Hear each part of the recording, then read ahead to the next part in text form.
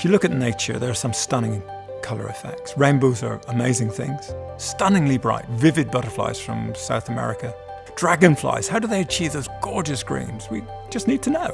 If you take a butterfly and you look at its wing scales, it's got very tiny wing scales, about 50 microns by 100.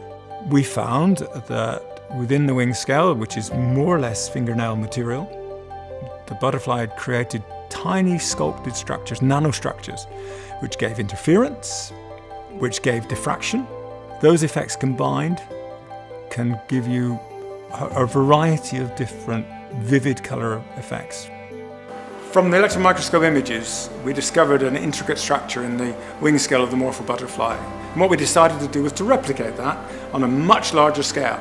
Here we have a structure corresponding to the scale of the wavelength of microwaves, with detailed ridges and with these Christmas tree structures internally. Then when we shine microwaves at this, it responds like light does to the butterfly wing scale.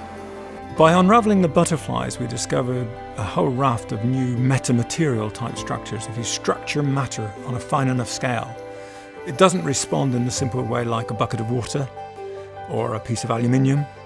It has new properties, new optical properties, new properties for different wavelengths. There was a fascinating paper by some South African scientists who were looking at a particular moth.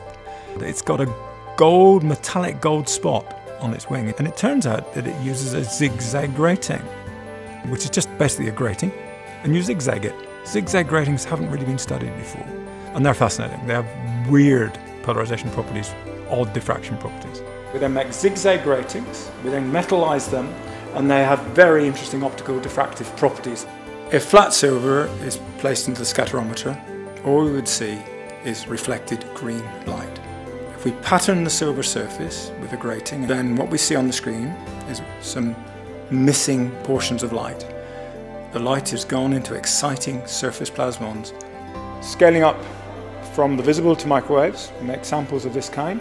These scatter microwaves as the butterfly wings scatter light, but if we now metallize these, they will have very different properties, properties which you would not achieve in a butterfly wing scale. They will reflect microwaves in particular directions. They will stop certain frequencies of microwaves. You can even make lighthouses, if you like, of microwaves, so you can steer them around. This is useful in a variety of applications, one of which is in RFID tagging.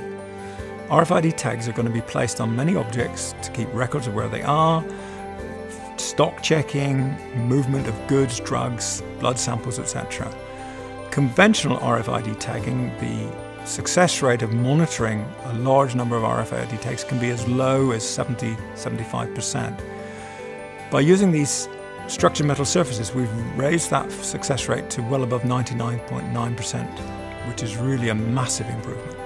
Our most recent work is to combine the patterned metal surfaces and the surface waves they have with some of these new ideas in what are called transformation optics, theoretical developments in recent years, where you take an ordinary optical design and you use a new mathematical approach to design new types of structures. And one of the things we're playing with most recently is an object called a Lundberg lens on a surface, which if you shine a surface wave, which is a plane wave at the lens, it focuses it to the point on the circumference of the lens. I go around from place to place talking about physics, and I find that from 3-year-olds to 93-year-olds, they're still fascinated. How does it all work? That's it, isn't it? How does it all work?